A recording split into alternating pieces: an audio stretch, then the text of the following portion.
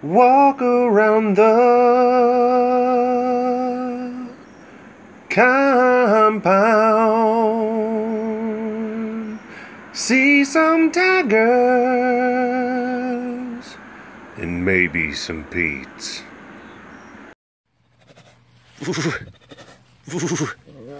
Hi, baby. Hi, sugar pie. Hi, baby. Yeah, I know. I know, baby. Me too. Me too. Yeah. Well, I'm sure that a lot of you saw the announcement that was made, I believe, yesterday. Should have been. But for those of you who haven't, Clyde is no longer with us.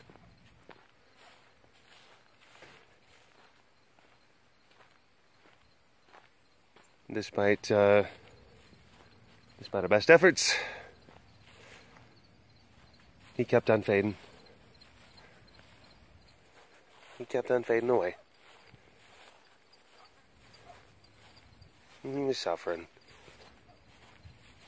Even though he just had a good disposition, and he had a good strong chin about him. We decided to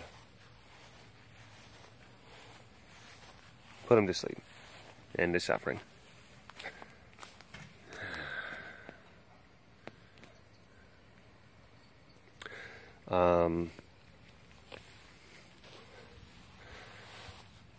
Opened him up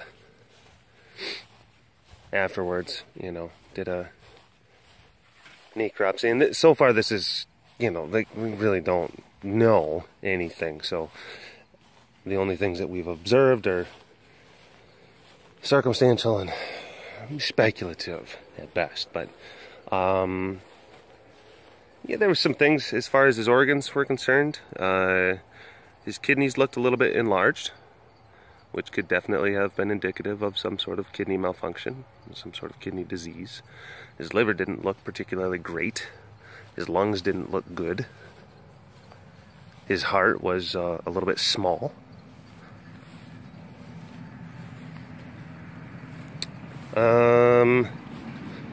So yeah, there were a few things, and we think that possibly he had some genetic chips kind of stacked up against him. I mean, throughout the course of his life, and that he, I mean, this is just me kind of speculating that he probably didn't have as much sand in his hourglass as some of the other cats. I mean, you know, you saw him. I know, baby. He was that stumpy bulldog guy, stumpy bulldog tiger.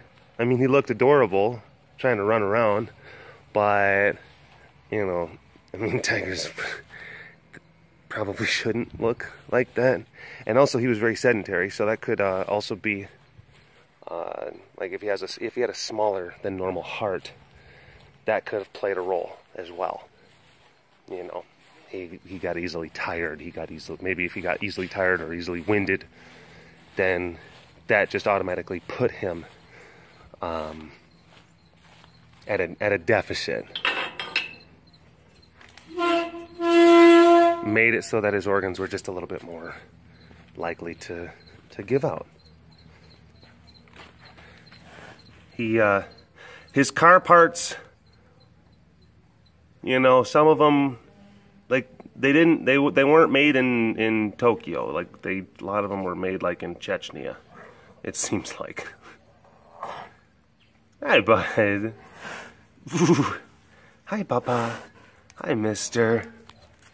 I know that a lot of you folks, I think a lot of you folks were kind of anticipating it, you were expecting it, and of course, you know, to actually have that information now definitively presented that's difficult. I get that. So I'm sorry I know that there's a lot of you who probably didn't see the announcement, and you're first hearing about this news now in the webcast. Yano! Yano! Yano! Alright. Oh! What's this? Yano, come here. Yano, there's some people that are probably kind of sad right now. You think that maybe you can come over here and be kind of derpy? Maybe get some people cheered up a little bit? Or are you just going to keep on just eating grass and just being weird? Hey. Hi, bud. Yeah. That's Yano giving everyone a hug. That's Yano giving everyone a hug, saying it's going to be okay. It's going to be okay. Yeah, Clyde was almost 15 years old. Almost 15 years old. And yeah. Another one of our, well, I wouldn't say he was geriatric, but he was older. He was older. He was upper middle age. Another one of them is, you know, gone. Hey, bud. Hey, bud.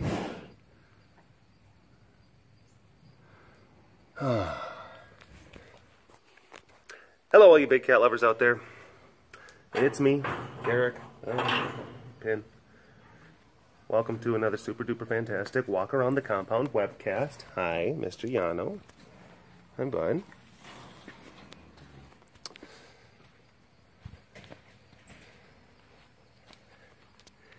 Look at this handsome guy.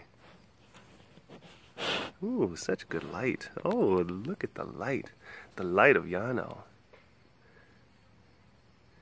This is very, aura.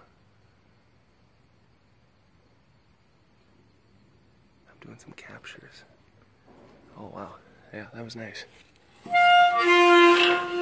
Oh, put some oil on that gate. So yeah, with everything that's happening with Clyde and everything, it's been difficult, and it's you kind of have to put some things kind of on hiatus. Oh, what do we got going on over here? We got little Bob kitties being cute. Oh, look at that. Double roll. Double roll. Oh. See, if I go over there and I try to film from the other side of the fence to actually get close, like high resolution look of their cuteness, they will stop being cute and then they will hiss at me and give me hisses.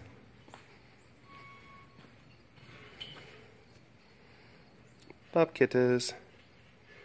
Look at those cute little Bob kittas.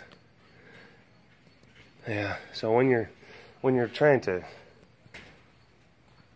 pull out all the stops to take care of sick cats, you know, you gotta, other stuff kind of goes on hiatus, like, you know, animating videos to try to illustrate the campaign to. Wait a minute. Wait, what was? It's again.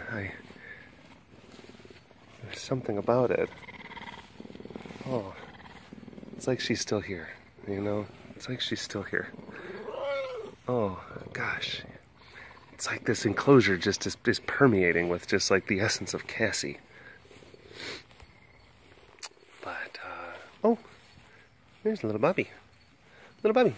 Okay, see you later. See you later. More cats. More cats. Getting old, getting sick. And that's just the way it goes.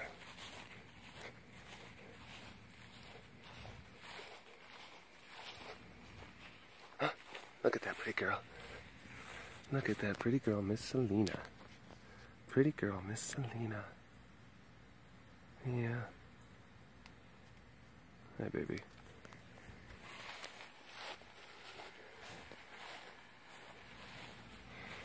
You can go check and see Wally. Hey, Wally. Hey, bud. Oh, stretch. Big stretch. Hi, Mr. Man. Oh, my goodness. Yeah, you're a handsome boy. You're a handsome boy. Yeah. Handsome boy. Oh my gosh. Look at that. Look at that. Let's see if we can get a little bit. Oh, capture, capture. Yeah. Capture. What? That is not a peaceful and beautiful moment. You broke that. That was you. That was you that did that, not me. Not me. I was being very nice. I was being very nice and very sweet. You drew first blood. You drew first kill. Noe. Noe. Hi, baby. Blink, blink, blink, blink, blink. Come here, baby. You wanna come over and say hi? I know, it's been hot. Oh. Yeah, it's been hot. Like, it's like we're in the second half of September, and, you know, we're getting temperatures, like, still in, like, the mid-upper 90s. It's just a bunch of malark. Boy, I tell you. But no, I've got a lot of, like, really, I've been putting ideas down, and I've been creating the response videos, the second portion of the cartoon, and I realized that I'm probably going to have to actually break it up, I think, into like 3 separate parts, because like what I've like written, and then like what it's gonna technically take me, or the technical elements of doing it, it's gonna, yeah, probably needs to be put into 3 parts. Ace, Ace! Ace! Does not care. Does not care. Oh gosh. Oh.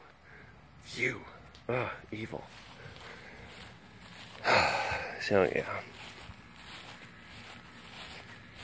You know that the end part of the last webcast, it was really dark and you could barely see. And I went and I talked to Clyde. That was the last time that I ever talked to him. I had to leave. I had to go travel to where I work, and the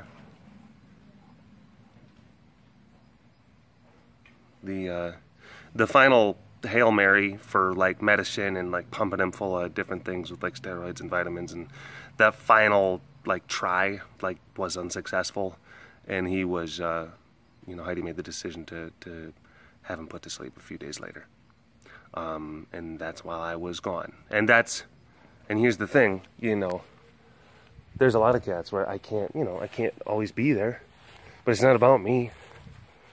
It's about them. It's about what they need. And you make decisions based off of that. And would I rather be present, you know, during the last moments? Yes, absolutely. Absolutely. That's without a question.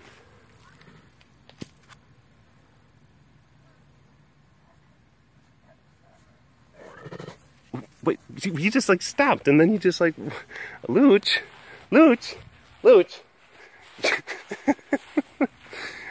What? What is up with that? Lucha-Lou. Ah. This is Lucha, there's JP. There's Jake. Luca's on the other side. Lucci. So there's been a lot of times, you know, where you gotta yeah, you got to say your goodbyes because the circumstances would dictate that you are not going to be there, you know, when their heart beats its last beat.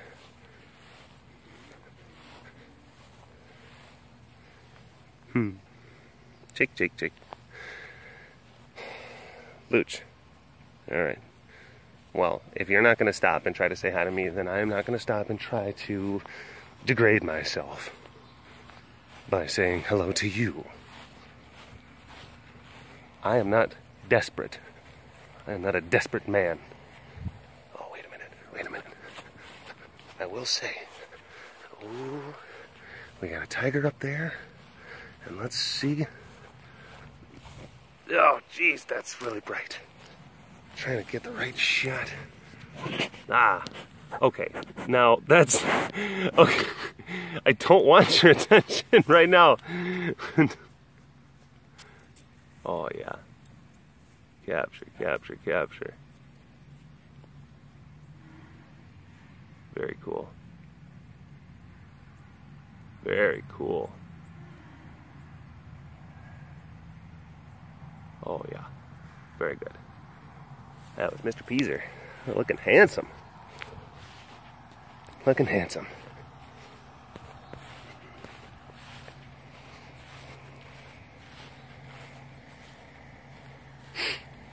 Yeah, it was, you know, it was one of those kind of things where, because just before,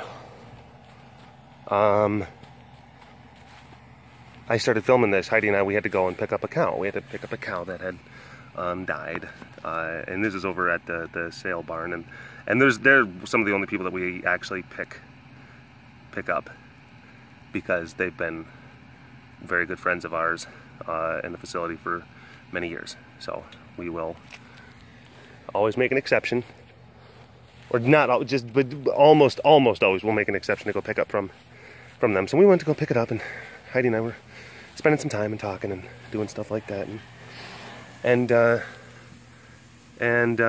it was we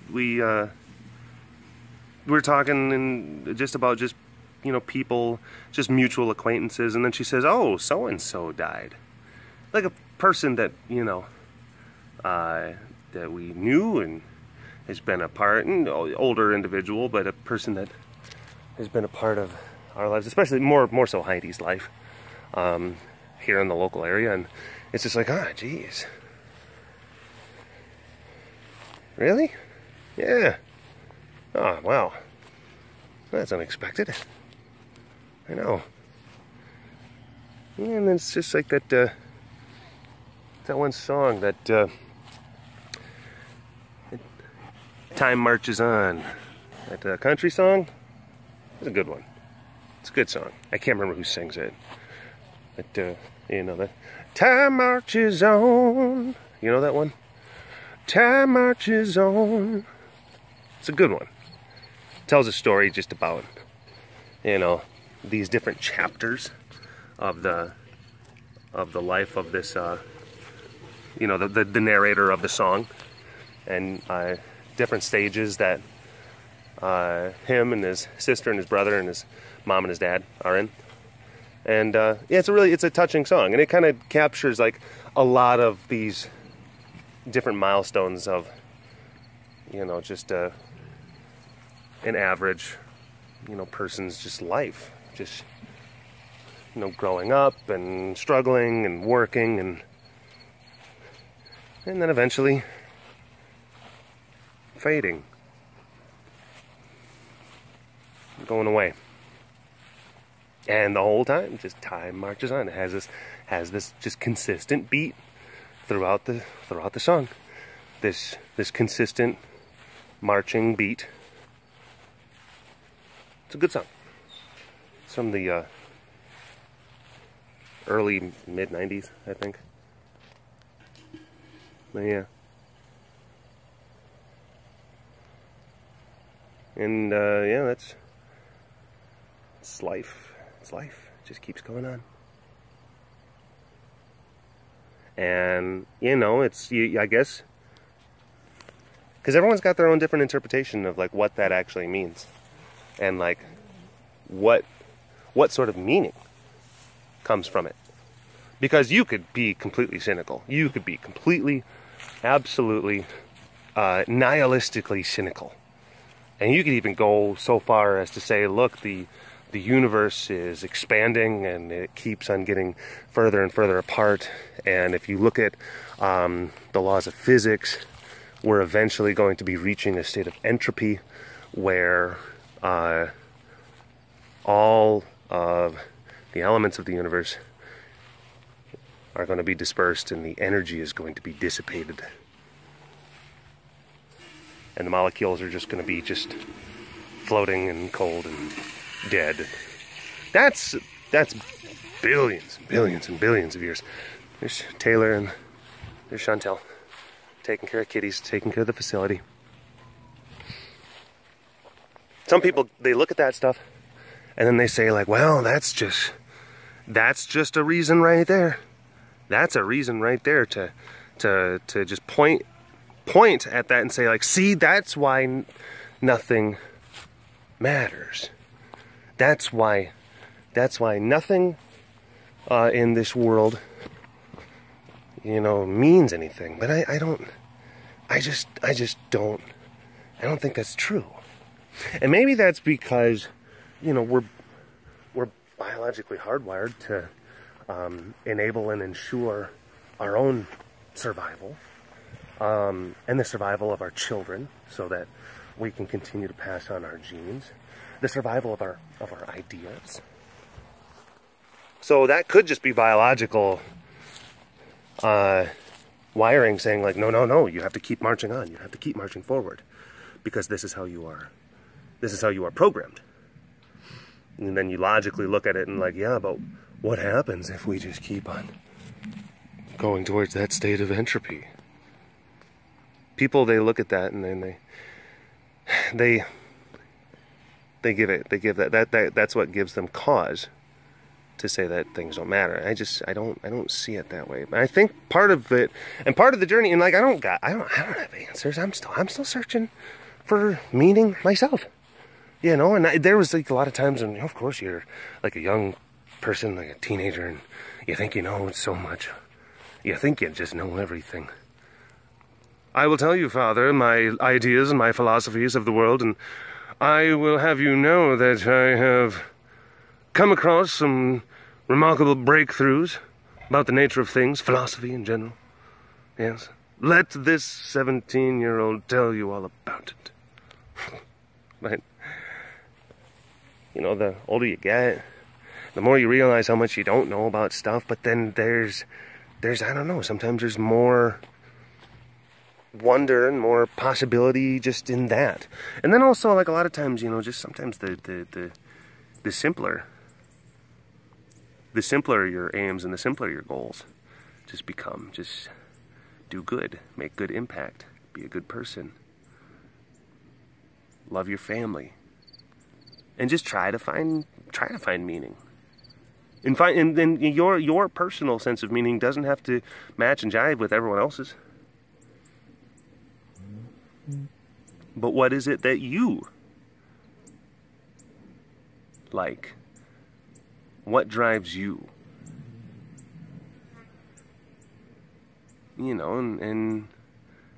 then strip away all of the external elements of it, and find the things that motivate you to do. Like, you take inventory of the things that you just do in your life, and then ask yourself, why do I do these things? And then strip it down to the core elements of those things, and then focus on those, and then build from there. And maybe that's a way to do it, to try to find meaning, deeper understanding, to stave away the existential dread of living in this world.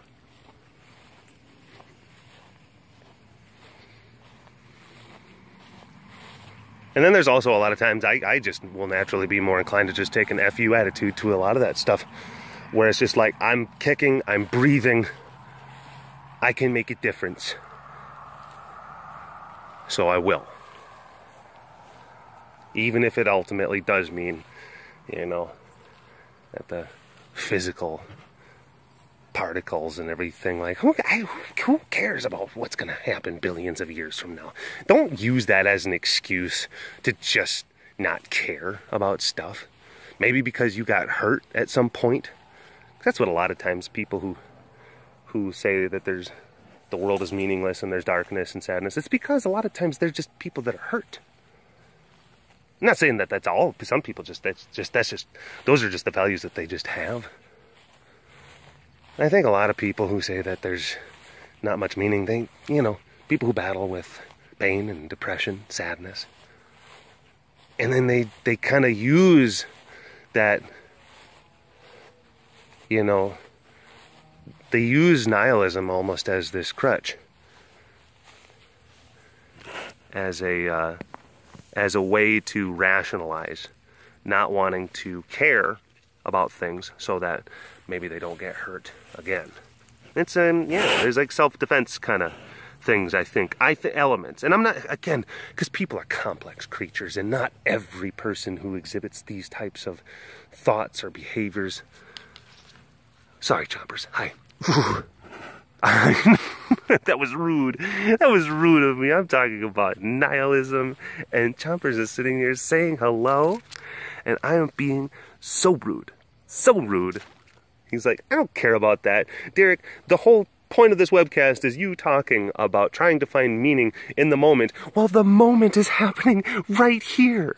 I was snuffling at you in this moment. I have only so many snuffles to give. You know what, Choppers? Thank you very much for teaching me an important lesson.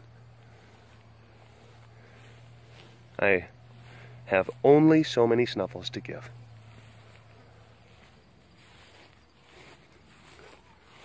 Make them count.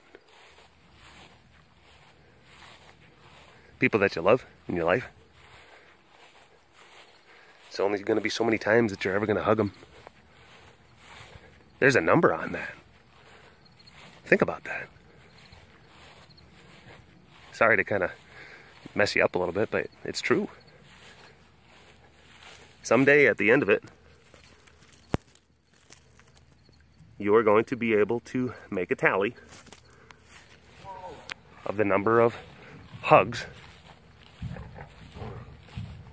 the number of bickering arguments that you've had,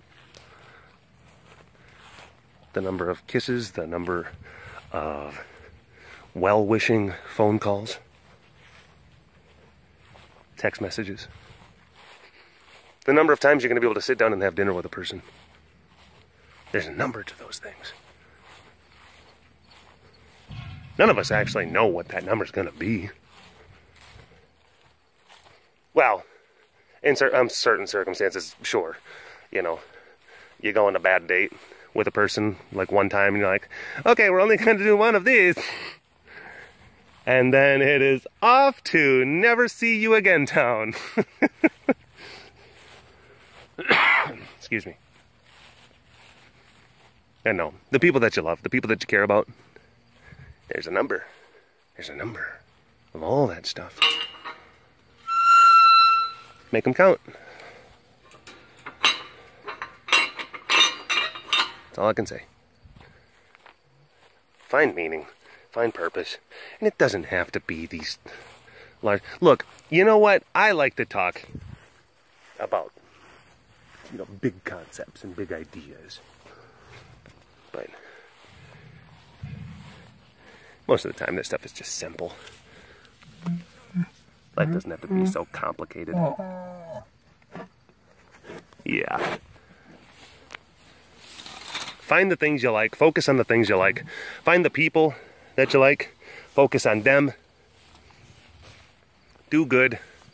Ha! Brothers. Eat good food, laugh a lot. Don't take yourself so seriously. Just, there you go. Whoa! Whoa! We just put, me and JD, we cut a tree down in my yard, and we're putting wood, we're putting the branches inside the enclosures of Aurelian Zuby. We also put one inside Bloomer and Slade's enclosure. And look at them.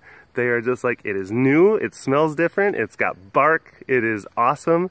Simple pleasures, simple pleasures. I am finding reasons to enjoy life.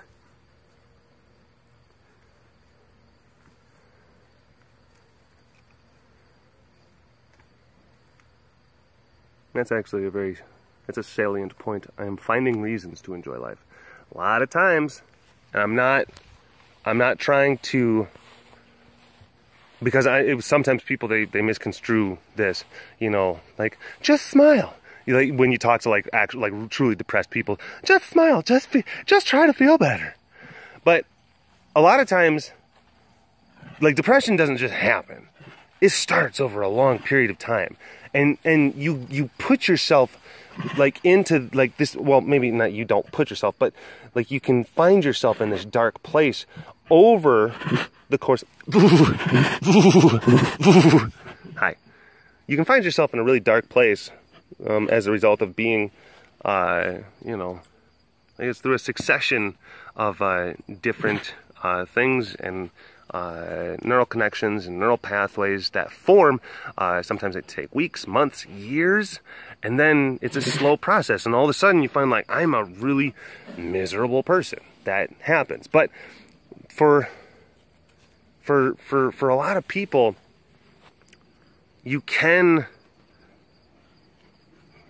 look at it more as like, I am taken over by feelings of crappiness or feelings of glumness or gloominess. And again, I'm not talking about like full-blown clinical depression. I'm talking about some of the precursors, some of the things that lead up to it.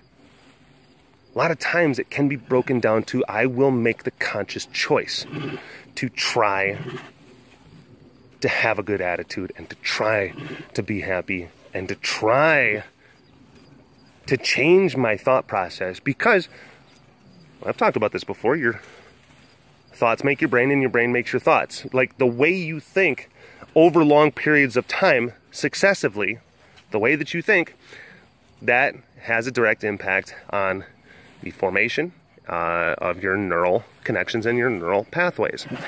If you choose to think and approach situations in a more positive manner, if you actively choose to do this, eventually, the neural pathways inside of your brain will become more aligned and oriented towards being generally more positive. That'll be the first place that you go. If you choose to indulge in the darkness, in the sadness, in the depression, well, over time, that's the first place you'll go. That's where you go.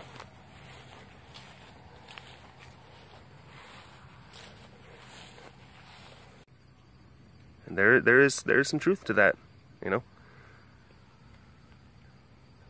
And I'm not saying if you have legitimate like sadness and depression and everything, I'm not saying just pretend to be happy. That's not what I mean. But like, just try to see the good in situations. Try to understand that there is good. There is meaning. There is purpose. But you have to find it. It's the easy thing a lot of times. It's the cheap thing to say that there's no good and nothing matters.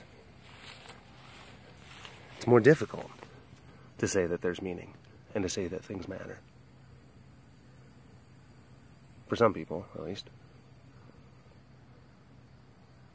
But I can tell you the overall healthier attitude and the healthier life and the better disposition comes from the meaningful path as opposed to the non-meaningful path. I've walked both. I can tell you. I can tell you which one I would much rather be on. So, there you go. Alright. I've rambled enough. Love you, Clyde. Miss you, bud. Stumpy Bulldog Man.